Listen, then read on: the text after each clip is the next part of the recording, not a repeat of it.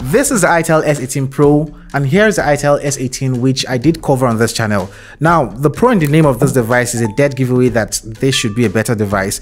But guys, let me paint a picture and let you make that decision right now. And by the way, this device from Itel, the S18 Pro, comes for 83,000 naira, which is roughly $110. While the S18 here goes for 63,000 naira, or roughly $80. So there's a $30 difference between these devices. With those out of the way, and so without taking much of your time, yo guys, let's get started. One aspect where Itel doesn't disappoint is in terms of the accessories you get from within the boxes of these devices. So you still have this flimsy but usable screen protector from these devices. You have your wired pair of earphones, and you also get this 10 watts charger from within the boxes of these smartphones. For the Pro variant on here, I was expecting something within 15 to 20 watts for the charging system on here. I needed something faster, but you're still stuck with a 10 watts charger from these boxes. Other things include a TPU case for protection on these devices, and generally everything you should expect from this budget smartphones. They don't seem like the major premium devices that take things out of the boxes, so you're covered in this regard. In terms of design, you can see that the Pro variant on here takes the lead in that regard. Now, I don't think this just appeals to me, myself here. I think a lot of people looking at these two devices would go for the Itel S18 Pro. The only thing I don't really like about this rare design here is the little shimmers that go on here, making it look more like a cheap device and nothing like the premium devices you see out there. But in terms of how the cameras are being placed, it reminds me of the Tecno 19 Pro and some other bigger and more premium looking devices out there. And also, this is the first time Itel is giving us a side-mounted fingerprint sensor. So they took it away from the rear as seen on the S18 and brought it over to the side where you have the power button. Other things remain the same, like the 3.5mm audio jack, a downfiring speaker, micro USB ports for both of them. They should have been USB-C, Itel, I don't know. You still have dual SIM trays with a dedicated micro SD card slot on both devices, and basically everything is about the same in terms of the ports and I/O from these devices. One thing I did notice though is that the audio coming from both of these devices sound about the same, and none was superior to the other, so you're getting about the same loudness in terms of sound and clarity from these devices. So Itel, aside not having USB-C for this Pro variant, having slimmer bezels would have been a welcome development and better for the Itel S18 Pro. Maybe for the subsequent iterations of these devices, slimmer bezels, USB-C, and a faster charger. So while speaking of displays, you have a 6.6-inch display, LCD panels on both devices, and the only difference on paper is that this is a 1080p resolution display, meaning you get full HD in terms of resolution from the Itel S18 Pro, while you get a 720p resolution from the S18, which is just regular HD.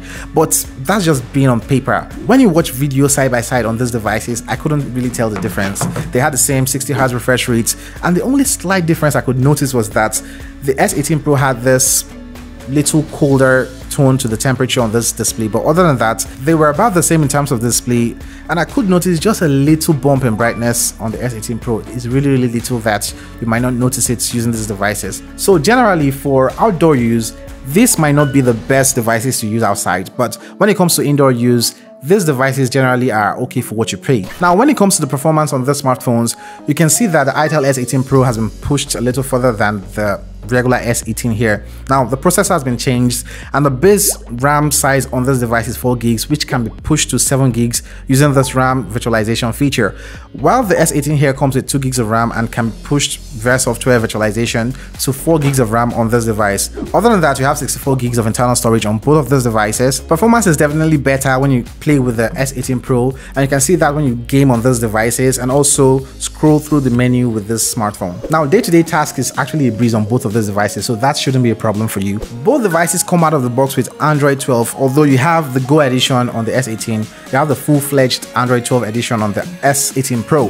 The UI and UX in terms of the user experience you get from these devices is really similar to what you get from an Infinix device, and that has to do with the redesigned skin on these smartphones from Itel. So overall, you have a better experience in terms of the software with the S18 Pro and performance. You have this less laggy and jaggy experience with this device, so it's a better performance smartphone amongst these two. Now let's talk about the section most of you guys have been waiting for in this video, and that's about the cameras. For the rear cameras on these smartphones on here, from the S18 you have an 8 megapixel sensor which is the major camera on the smartphone. The other cameras on here are not the focus. While the S18 Pro gives you a 30 megapixel sensor at the rear, obviously better than what you get from the S18 Pro. But where things take a different turn is when you switch over to the front-facing cameras. You have an 8 megapixel sensor from the S18 and a 32 megapixel sensor from the S18 Pro. Now, when you place the photos from this front-facing cameras, you can actually tell that the Pro variant is miles ahead of the regular variant. So generally, in terms of the cameras, the front-facing camera here is the major focus of the S18 Pro for those of you guys who like taking selfies and making vlogs.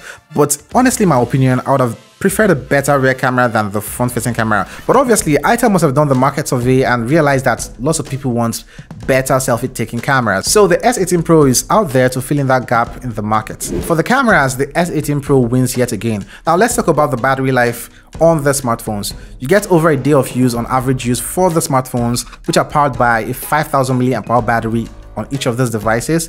You have 10-watt chargers for these smartphones also here, which takes a lot of time to charge from 0 to 100, over 3 hours in my own test. You also get the better battery life from the Itel S18, and that's because you have less pixels to push in terms of the display on here, and you have the less power-hungry processor on this device. So this takes a little more heat on the battery life, but both of these devices will take you into the next day on average use. So in general, for a difference of $30, which is roughly 20,000 naira, I would say the better value for money here is the Itel S18. But if you want the better selfie camera, a slightly better display, and also better performance in terms of how the smartphones perform, then go with the Itel S18 Pro. And that's about it for this video. Check out my review on the Itel S18 here. I'm gonna catch you guys in the next one.